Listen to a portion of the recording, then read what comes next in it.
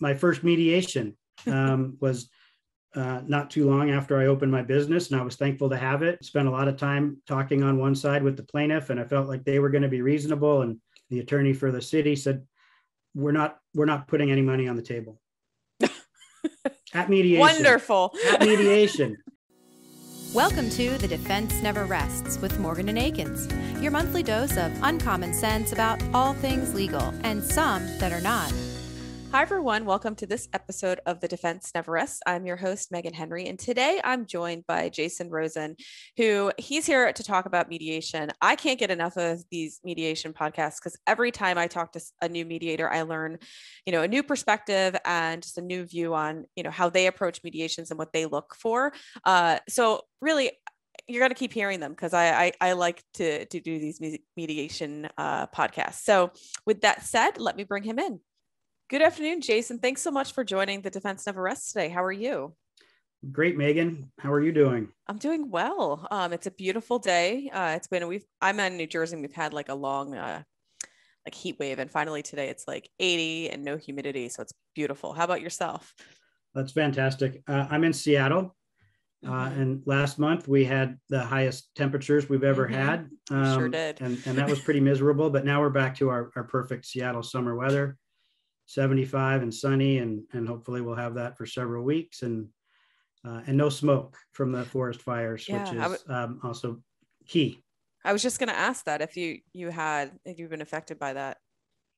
Not so far this year. The wind's blowing the right direction. There's plenty of fires, but the smoke hasn't come this way yet. Well, believe it or not, it's come this way. The past 2 days, it was really hazy here, and it was because the smoke had traveled like across the country. So, which I was like amazed about. That's right. I saw that in the news. So yeah, it's amazing. Yeah. I think like my husband had emailed me one day when he was at work, and he's like, "Is it hazy?" I was like, "I don't know. I guess it's overcast." But then I went outside. I'm like, "Oh yeah, this is not normal." Yeah, I guess the fire in Oregon is fairly large and pretty devastating. So hopefully it can be contained at some point. They say it's going to take either rain or snow. Like they can't do it with firefighting. Yeah. So yeah, oh, that's terrible. Hopefully it's not too devastating for structures and people and so forth. Yeah, I know. On that note, let's change gears. So, you're here to talk about mediations and, doing online mediations and early mediations. But before we get into the meat of that, I want to talk about you, and, how you got where you are today. I did a little looking at your LinkedIn profile, and I think you graduated college with a theater major. I did. So how does one graduate with a theater major and then end up going to law school? Yeah, that's a great question. Growing up, I was involved in theater. I mean, just more like the class clown, more comedy than drama, so to speak. But my dad's an attorney, and I was always going to be either an actor or a lawyer. And after doing theater in college or graduating with a drama major, I didn't want to go to LA and be a starving waiter. So took a couple of years and went to law school. So went with Plan B. Happy that I did. Wouldn't want to do it any other way. And went to Willamette Law School down in Oregon. And when I was there, they were just implementing an ADR program, which I participated in. And so during law school, I got a certificate in ADR, which was fantastic. And I think planted the seed back then that at some point I'd like to be a mediator. And so that's led me to here. Well, so interesting is it, did you try to pursue acting for a short amount of time and was like, oh, this isn't working out, I'm just going to go to Plan B? Or did you just decide when you graduated, like, it's probably just going to go to Plan B? No, it was Plan B. I pursued bartending and Plan B law school. Now, after law school, did you work in private practice? I did. Okay. Were you a litigator? Yeah, I did insurance defense for a number of years, including up until about 5 years ago when I started my own firm. And that was tough. It was a great firm. I loved the people that I worked with. Loved the work that we did. But realized that my sort of highest and best use was going to be as a mediator and not as a litigator. And so once I made that decision, it was difficult to leave all those fantastic people. I was a partner at a small firm here in Seattle, and worked with wonderful people that sort of for me it was the right decision, even though it was difficult. Now I can't help but think this though, but having the theatrical background, did you feel like that helped you in like going to trial? Because you're accustomed to putting on the show, and you feel very comfortable in that role. Did it really help you? I think it definitely helped in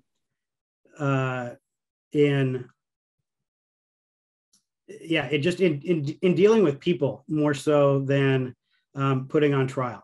I mean, I'm somewhat introverted, which I think is maybe one reason why I pursued law as opposed to acting. Maybe realized that being up on stage wasn't going to be, the most comfortable thing for me. So, but all of that training and that background and sort of the improvisation and ability to sort of adapt and sort of shift gears and change characters and meet people where they're at, that certainly helped. Yeah, I mean, if you think about improv, you have to try to just anticipate what someone's going to say, and then they could say something totally different. So that happens a lot at depositions and in trial, that you don't know what your witness is going to say. So I mean, I think that's really good training for that role. Yeah, absolutely. No, I mean, you're exactly right. I mean, we are, as attorneys, on stage a lot, whether it's in trial or in deposition, and so I think that background certainly helped. And also, I think from the remembering lines portion, I mean, you're probably really good at remembering very specifics of like black letter law or what, certain things that you can recite. Like that's something I always struggle with. I remember when I was like young, like trying to remember certain parts of like the rules of evidence, I had a harder time committing that to memory. And if you're an actor, that's part of, it's part of your trade. Yeah, that's true. I mean, in some respects, yes. But when you focus on the improv too, I think maybe I focused on the improv because I wasn't great at remembering, right? And it's easier to sort of wing it and be creative and come up with things off the cuff, as opposed to, putting things down to rote memory and going off of the script. I mean, let's put it this way: I wasn't ever going to be a Shakespearean actor. Well, and it's good that you found the path that works well for you. And I mean, I think that's the beauty of being an attorney, is that you can come from every different path imaginable and still end up here. And those prior, those traits really help feed the type of attorney you are, and like what you're able to focus on. Like for me, numbers and math and logic games were always like a real strong suit for me. Because I was a science major and I majored in math, but like most attorneys are like, oh God, I like math, I can't do math. But that type of logical thinking really like lend well, especially for like the LSAT. Like that was just it was a game for me. And others were like, oh, that was the worst part of the test. Yeah, no, I agree with that. Actually, I seem to do well in math, and but you're right. You can branch off of into so many different areas from law school. And that was one of the things that, I told myself when I was deciding, am I going to be an actor? Am I going to be an attorney? You can always do acting on some level in some form, either, earlier or later in life. And I had great respect for those that I saw in law school that were a little later in their careers, but I didn't want to be one of those persons that was going to law school later, after trying to, act. And if that didn't work out. So I didn't want that to be plan B. Yeah. And I respect that. I remember in law school, there were a few people who were doctors and had been practicing physicians for some time and going back to law school. And I had so much respect for them because I'm like, you really went through the long haul of becoming all that work to become a doctor. I think one of them was a surgeon even. And now you're going back to law school. You're going back to do more. I had so much respect for them, but it was definitely not something I would want to do after, committing to a career and then just being like, oh, let's pick something else up along the way. Although now I think they're both very successful medical malpractice attorneys. So I guess maybe they had a plan. Right. Well, I agree 100%. And, I'm thankful that mediating was a natural transition from litigating. And, I've certainly done quite a bit of training in mediation, but, to not have to go back and do, 2 or 3 years specifically just to be certified or qualified to mediate, that I'm certainly grateful for that. Yeah. And before we jump into your career change into mediation, before I forget, I want to ask, so are you able to do any acting on the side now? Like, do you do any local stuff, or is it something that's just in your past? This is it.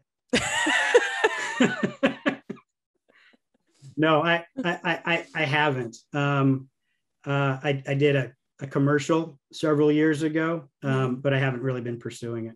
Anything that we would know? It was a national commercial for Snapper lawnmowers. Oh, wow. That's great. So, people may have seen them, but this was, 20 years ago. Oh,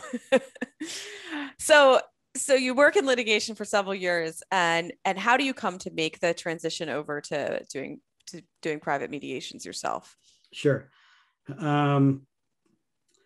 Well, like I said, the seed was always planted, and ADR, I think, was always sort of, in my veins, or, in the back of my mind. I sort of practiced with an eye towards, finding pragmatic solutions, even though, I know I had to represent one side in the dispute. But,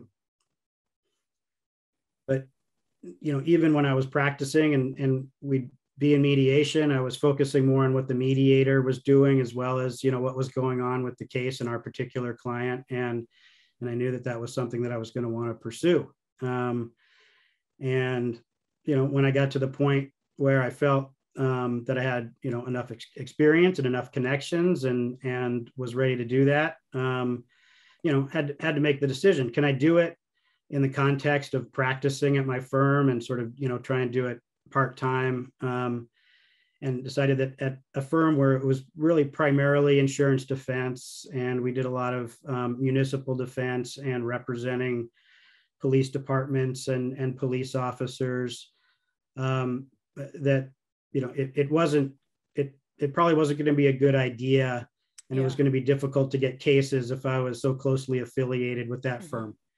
And so I'm still great friends with everybody there. And when I decided to leave, as I was saying, it was a difficult decision because we had such great relationships. But but I decided to, and started my own firm, and I rented an office in the same building as them. And in the past, I've used their conference rooms to conduct mediations, and suspect if we go back to in-person mediations, I'll do so again. It was a great space down on Lake Union in Seattle. It's, it's calm, it's serene, it's a great setting, conducive to a good mindset for negotiating. Yeah. Which I think is important for mediations. But so that's, maybe the long answer to your question of sort of how that evolution took place. Well, and I think like when people make career changes like that, they are often greeted with open arms, because it's not like you're going to, a rival firm, or you're moving somewhere to do the same thing someplace else. When you're, I think when you go in-house, or you do something like that, you change to, open up your own mediation practice, I think people respect that choice, that you're making like a career pivot. And also, like, think about it, like, you mediate with people that you know and you trust. So now you have your former colleagues at your prior firm that probably like, oh, we would love, we know Jason, we'd love to mediate with him, and they recommend you to other people. So it's a great way to help you grow your own business. No, you're exactly right. I mean, they understood, they were supportive. They've been supportive. In fact, recently I have mediated a couple of cases with them. I think that we had to have some time go by before anyone would agree to it. If they want to use me, and if the other side is open to using me, knowing the relationship and the history, that's fantastic. So yeah, and I imagine that was probably one of the challenges, though, or starting out, is you have to grow clientele. You have to have people begin to trust you and know that that you're good at your job. And at the very beginning, I'm sure it's hard to start getting the momentum going. Did you have those challenges at first? Absolutely. And I don't know that I'm done with all of those challenges, but I mean, when I opened my firm, I was litigating as well as mediating. Now I'm taking mediation cases exclusively. But yeah, it's, a colleague recently said building a mediation practice is one client at a time, one relationship at a time. And building that trust and, getting, sort of enough people in the community that know you and are comfortable with you and will refer you, that, it sort of, grows incrementally. Yeah. And it's, there is I would expect a fair amount of pressure on you especially at the beginning, but always, because you have a reputation, to make sure you're really getting good results and you're, making people happy. So then they'll recommend you. Yeah, absolutely. Whether you get a settlement or not, you want people to be comfortable with the process and feel that it went well. Exactly. It was a funny story. My first mediation was not too long after I opened my business, and I was thankful to have it. And it was going to be a great case. It was a police excessive force claim, and spent a lot of time talking on one side with the plaintiff, and I felt like they were going to be reasonable, and went into the defense room, and the attorney for the city said, we're not putting any money on the table at mediation. Wonderful. At mediation. And I mean, did they come for the snacks? No, yeah, right. It was at their office.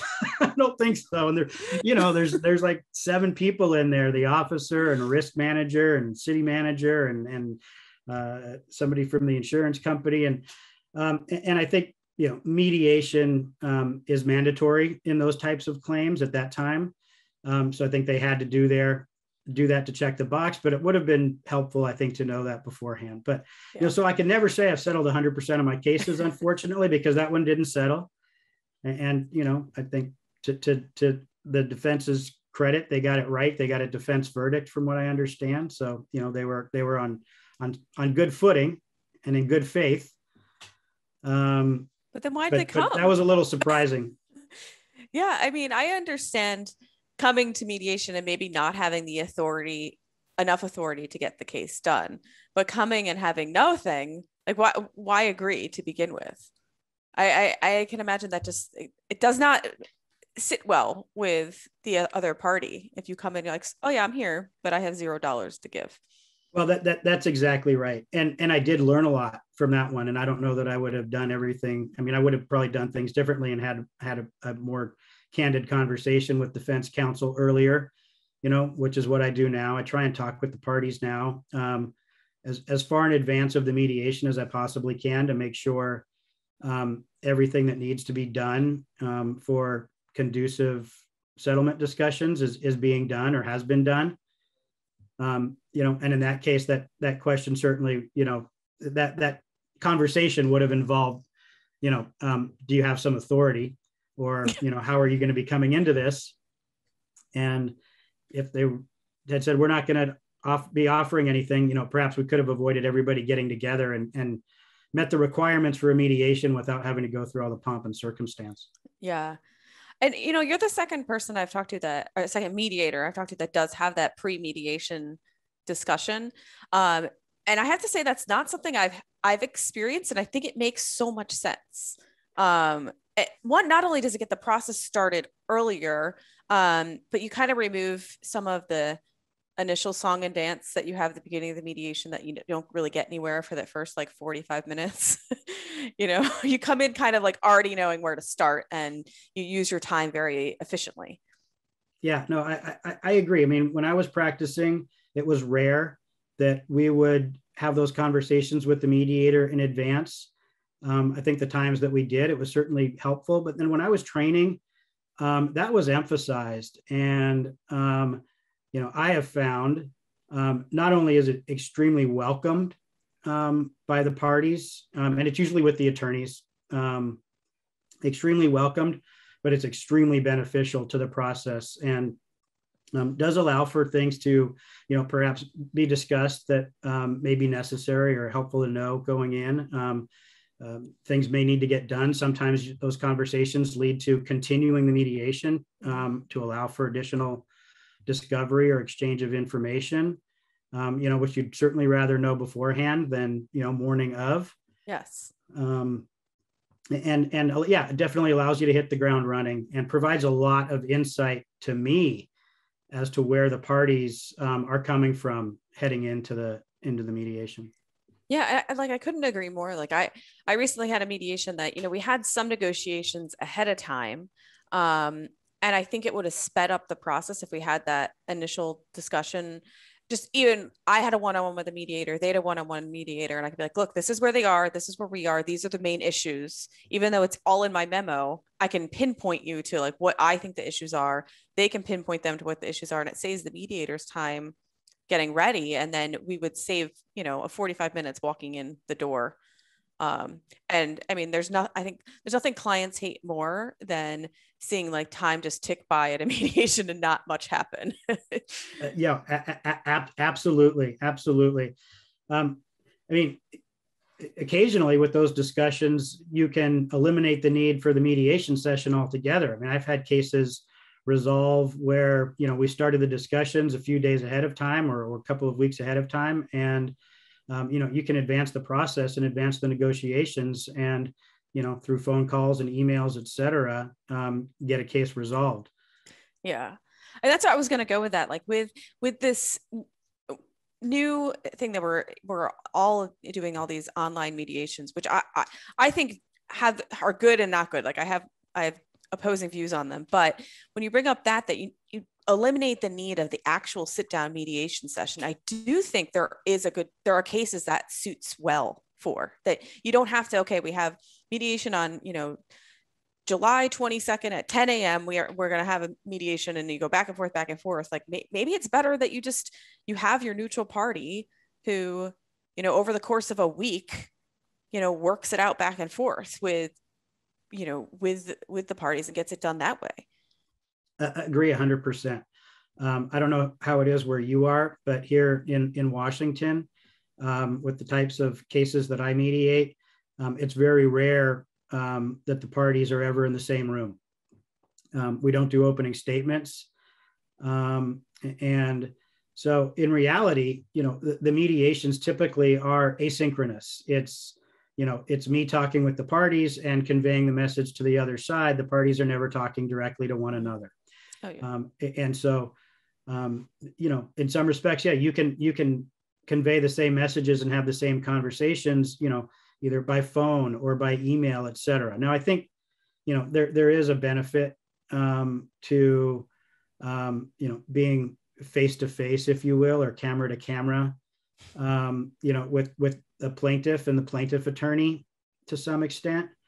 But that doesn't, mean that you have to do that for the entire, full day mediation. I mean, perhaps you meet them, you get a sense of where they're coming from. And then as the, mediation sort of progresses into, money negotiations, that can be done in other ways through, telephone calls, emails, et cetera.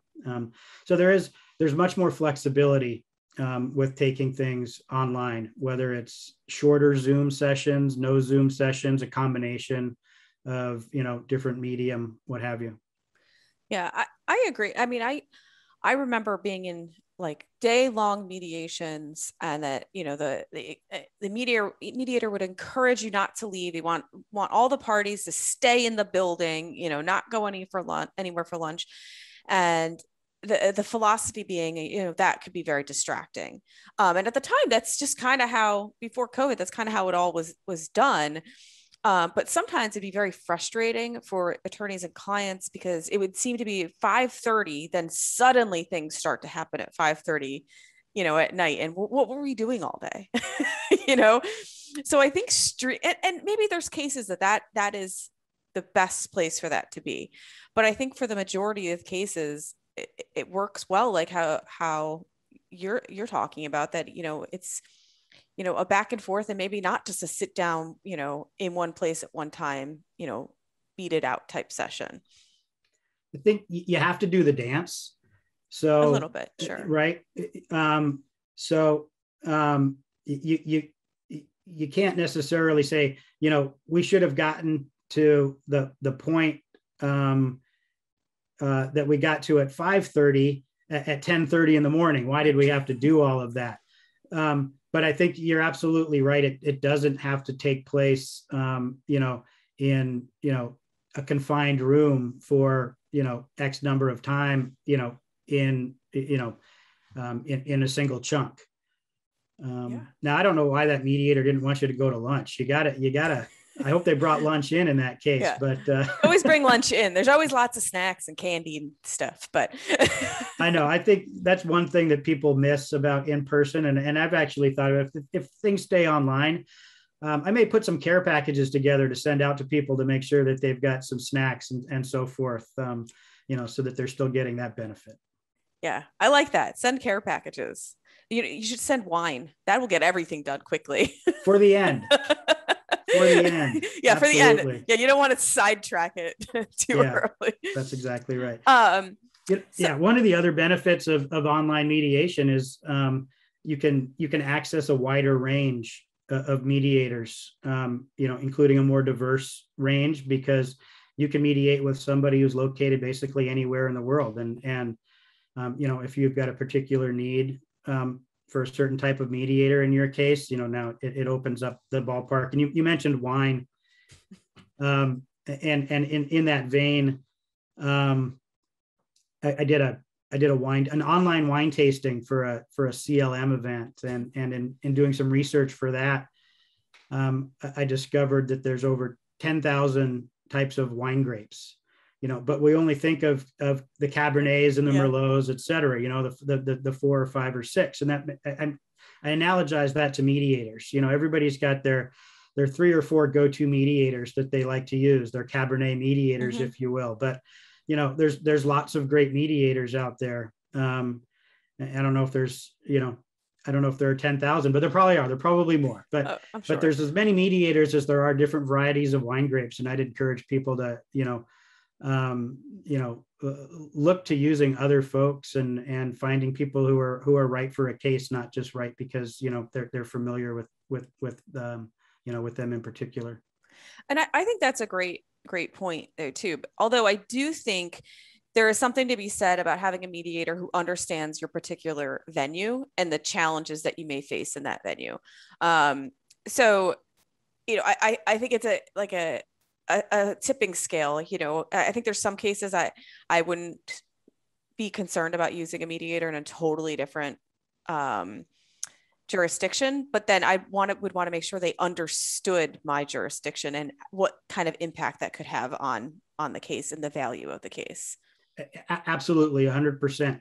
You know, I encourage people to touch base with a mediator that they, you know, either aren't familiar with to you know, ask them how they might be able to help, whether they might be right for the case. Hopefully they're candid. I'm certainly happy when people contact me in that regard, and I'm open to that. And if a case isn't right, you know, I'll, let somebody know and maybe help them find, somebody who might be better suited. Yeah.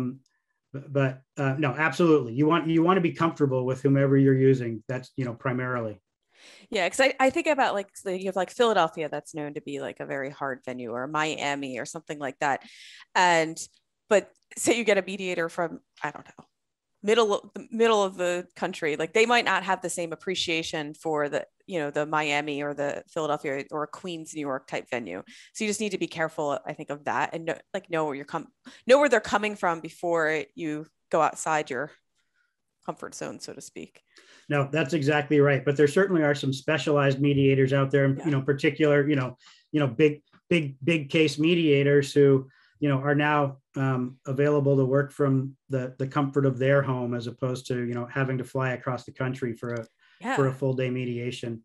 Absolutely. And that works both ways too. It's great. Another benefit of online mediation is adjusters who might be in another region don't have to spend 3 days traveling for a one-day mediation, and so they save the time and the cost. And I know the insurance companies really appreciate that aspect of online mediation.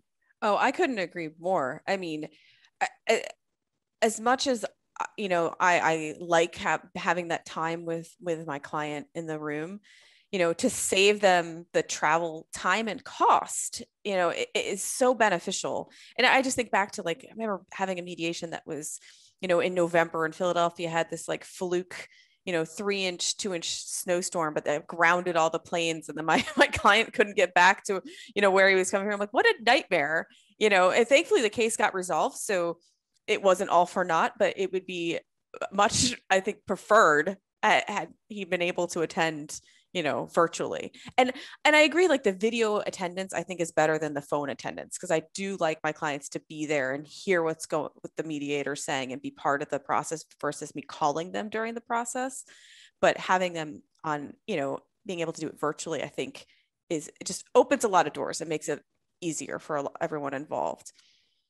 No, that's exactly right. I mean, plaintiffs, when they're doing it from home, they're in a more comfortable environment, which can certainly aid the process. They don't have to, deal with driving downtown, which, a lot of people aren't comfortable with if they're coming from the suburbs, and, paying for parking and being in a busy area and standing up in a skyscraper and, watching the traffic on the freeway and wondering how long it's going to take to get home. I mean, they're home, they're comfortable, they can give 100%, to what's going on. And I think that's been helpful as well. And, candidly, I think attorneys have said one benefit of online is, they don't have to spend a whole day in a room with a client, sort of entertaining them and filling the time when the mediator isn't in the room with small talk, et cetera. Instead, they can just put the computer on mute and work on something else, et cetera. And so I think that's another benefit. Yeah. And slightly off course, I see this similar benefit to like court appearances. Now that we're moving to some court appearances being virtual, the ones that, you would normally you have to drive an hour, wait, 25 minutes for a 3-minute, call. And now that a lot of the judges are moving those online, it's just such a time and money saver that I hope those types of events stay that way. Like there is no need for it to have 100 attorneys in the room waiting for a case to be called on the calendar. I think we could just do away from it across the board. No, that's exactly right. Was it some necessity breeds invention or what have you? And I think we're finding out that there's a lot of benefits to doing things a little bit differently.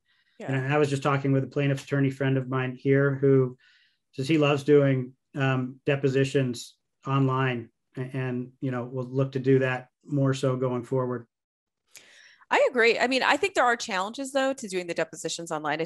Like from an exhibit standpoint, I much prefer to be in the room with the plaintiff to show them the exhibits and kind of feel the mood of the room and how things shift during that. It also just makes it easier to see what they're marking and that sort of thing. But there's some witnesses that maybe your witness is halfway across the state and, they have childcare issues and they don't have transportation, and, to be able to throw out the option that is now readily available that like we could send someone to you and we can send you a link and then we'll have a court reporter and you don't need to travel. It just makes some of that stuff so much easier. That's exactly right. We've got the flexibility now and the choices, and now I'm not going to let adjusters not participate in mediations, because I know that I can have a room with a laptop set up just for them to talk with them directly. Yes. Or we can bring them into the room with defense counsel. But there have to be some cases or some occasions that you still prefer that matter to be in person. There has to be some instances that, it does serve a greater benefit to have it be in person. What do you think? Yeah, I agree. I agree. Certainly, higher, not higher conflict cases, but cases of higher emotion, death cases, things where you really want to spend some time with somebody and not, sort of miss cues, et cetera, and make sure that, people understand that you're fully present, et cetera. There's all kinds of cases where I think, in person will be beneficial. Yeah. I agree. We're not going to go 100% remote, and absolutely. Yeah, I agree. I think there's some scenarios that some plaintiffs or claimants, they I feel like want to be heard in a way that they want someone to be there and hear and feel their feelings about what had happened to them. So that just sometimes I think it's more effective, when you're in person than having like almost like not that things are, I feel like people are now adapting to connecting, over the Zoom format, but you still lose a little bit of that personal touch. So I think there's some cases that's just necessary. Oh, that's exactly right. And that's a great point, and sort of reminds me that, I think one key component of, being effective in mediating and litigating, et cetera, is recognizing, the relationships and the importance of the relationships, and developing them, from the beginning, developing them well from the beginning, whether it's with opposing counsel or me with counsel and the parties as the mediator. Recognizing that, I think, on each side, makes the process go much smoother, and makes the ultimate outcome, I think, optimized or go smoother. That's something that's a point that I think would raise, to parties, to defense counsel and adjusters, et cetera, is be cognizant of how you're relating to the other side from the start. To be likable, you don't, maybe even be nice. Yeah. But you can express your position, and that, you might see your case differently than the other side sees their case, without being antagonistic. Yeah. And, in a lot of cases, I think we default to being antagonistic, or we assume that the other side is going to be difficult to deal with. And so we sort of take a defensive position from the get-go. And maybe, I'm talking from experience. I certainly had, when I was practicing, a number of contentious cases, and that's just sort of the nature of the beast, right?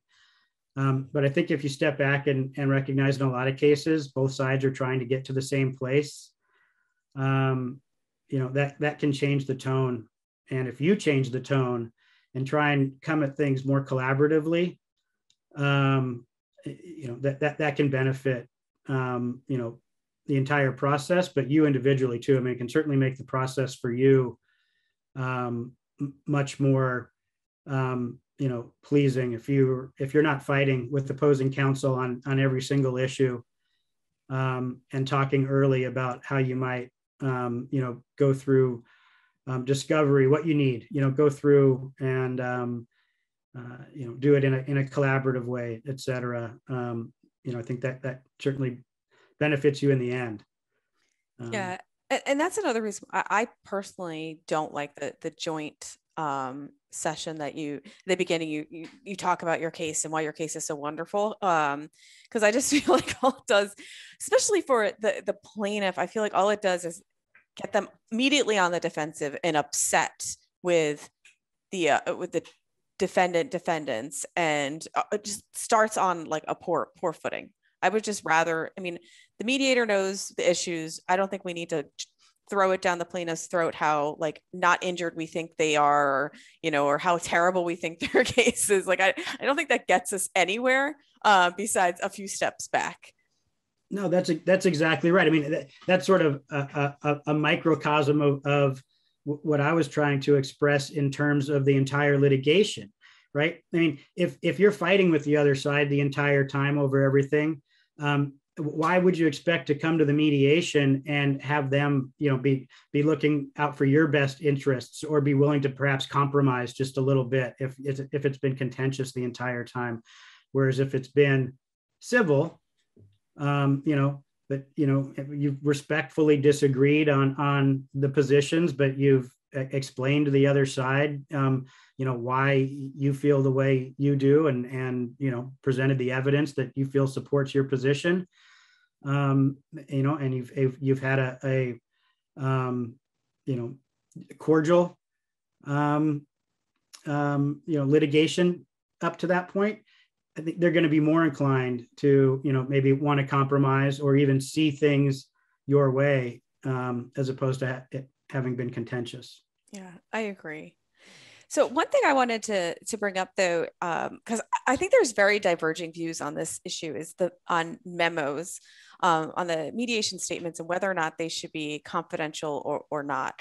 I know there's some mediators who feel that they do not allow confidential memos. I personally prefer confidential memos because I feel like I can be more candid about what it is, the defendant's position in that case, than I can be in a non-confidential memo. But in your viewpoint, what do you think, or what would you prefer to help get the case to resolution? Yeah, great question. Again, mediator answer, right? It depends. Well, that's a lawyer answer. Right.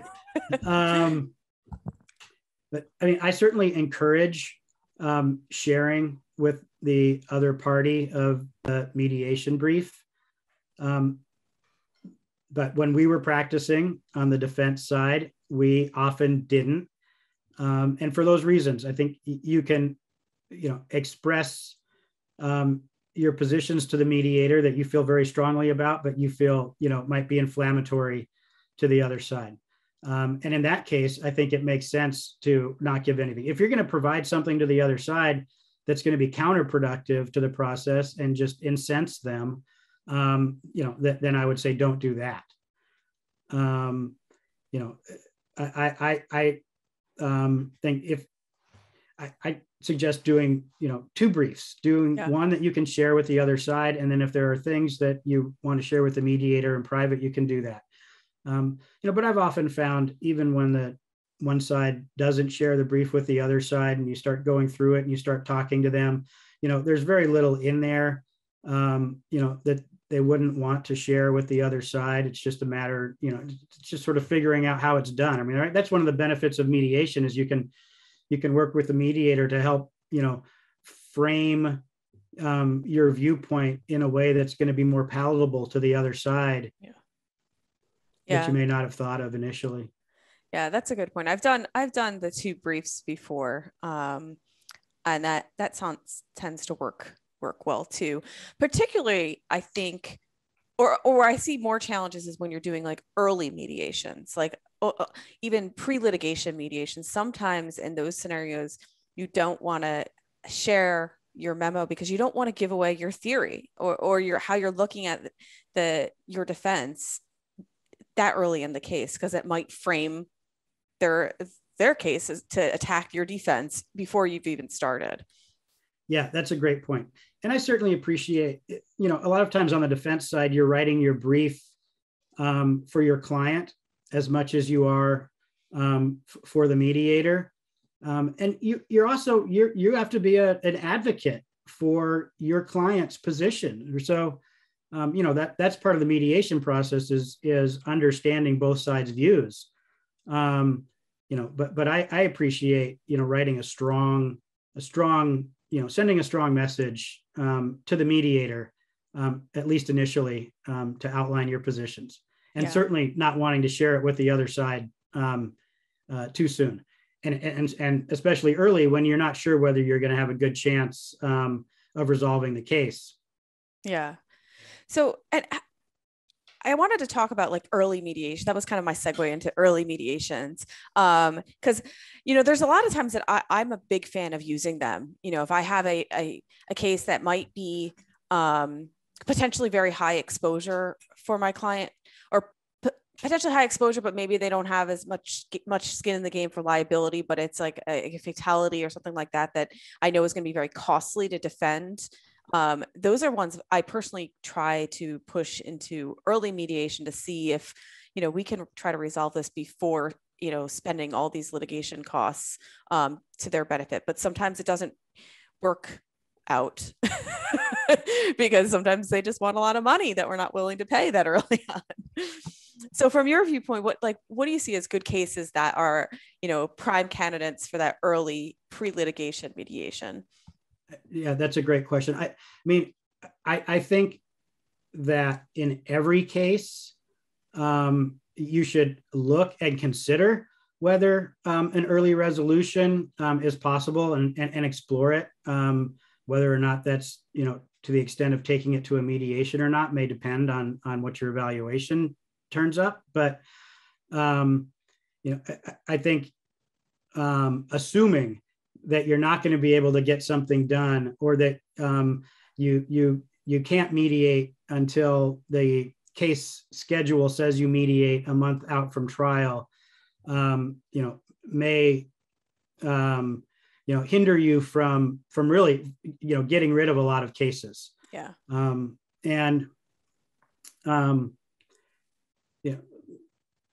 Certainly cases, yes, where there's high exposure, where liability is clear, where you're going to have,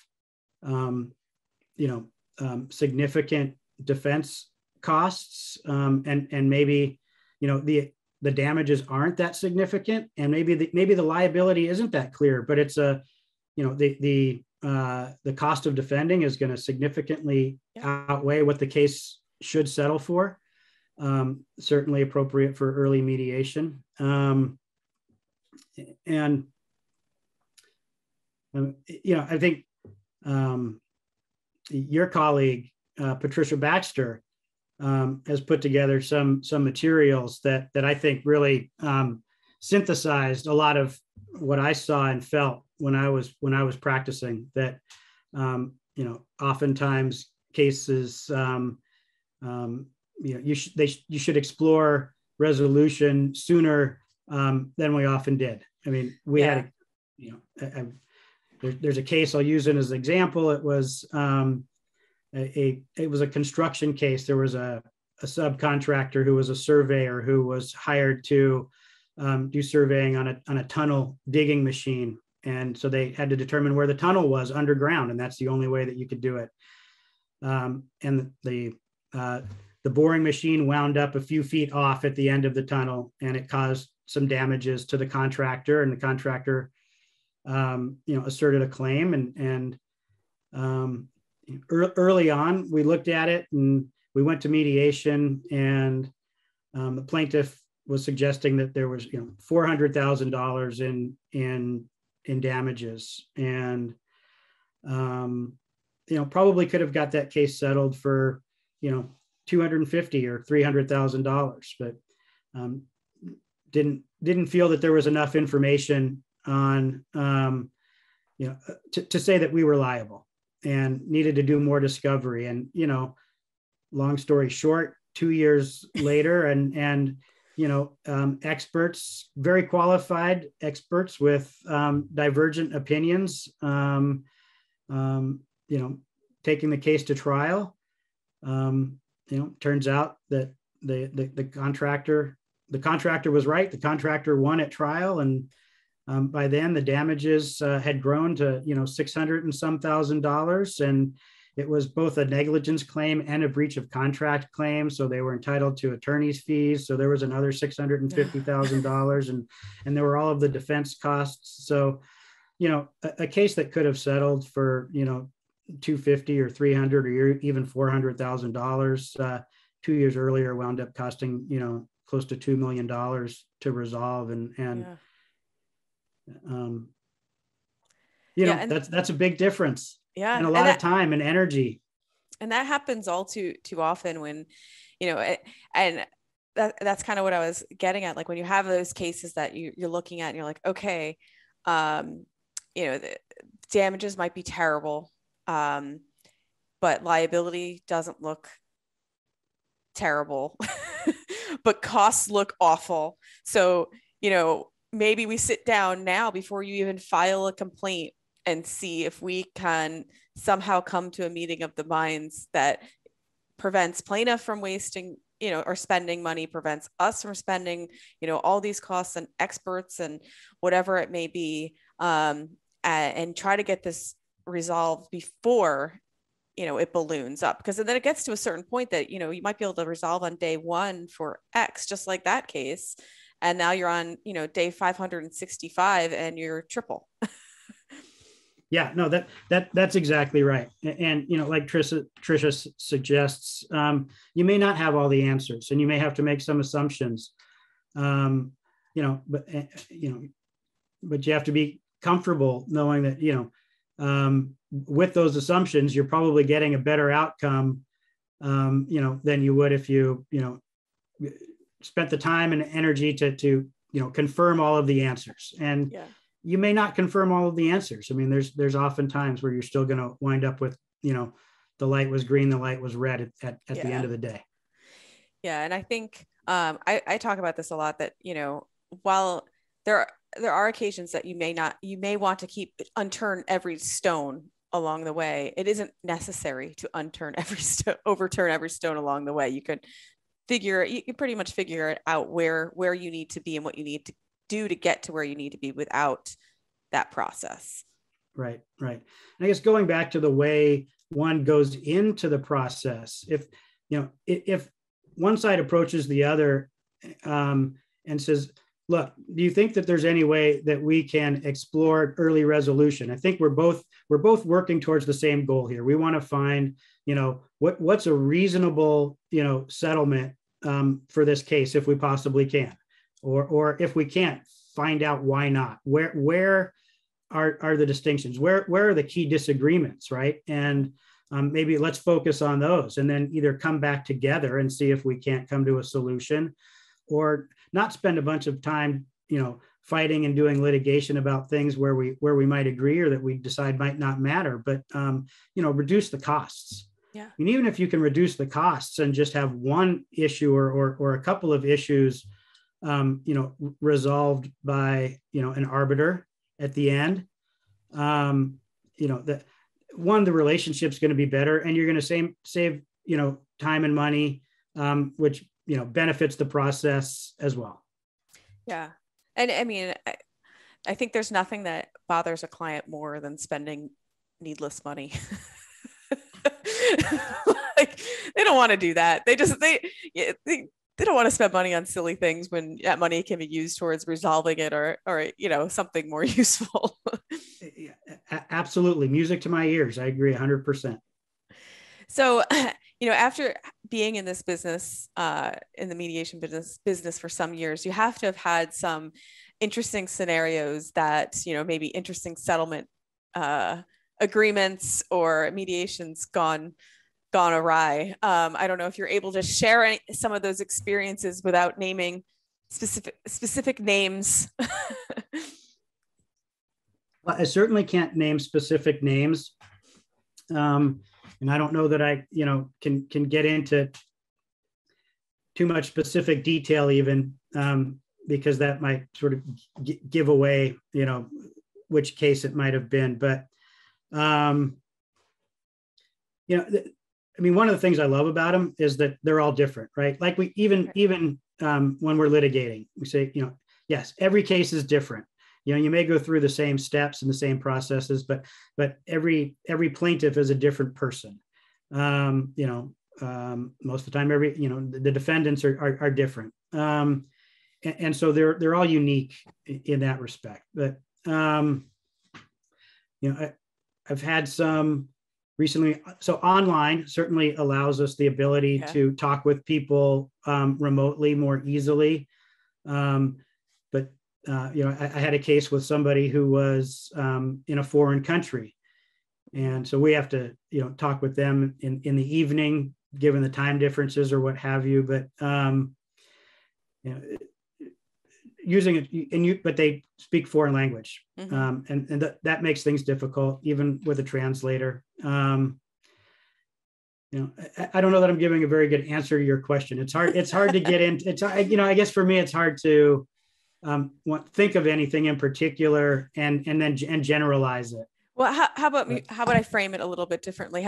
Since this influx of online mediations, I'm sure you've had your fair share of, as we all have, seeing things happen in the background or to the side that may be more interesting than just, the plain black background or white wall.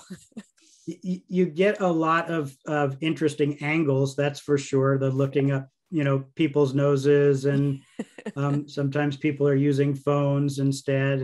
But I don't get too many people driving and those sorts of things that they're not supposed to be doing. So that's part of the process of working with the parties in advance of the mediation, is making sure that that their setups are good, that they're going to be in a comfortable spot, that they've got the right technology, and that they're in a setting that kids aren't going to be running around in the background, and but you get that occasionally.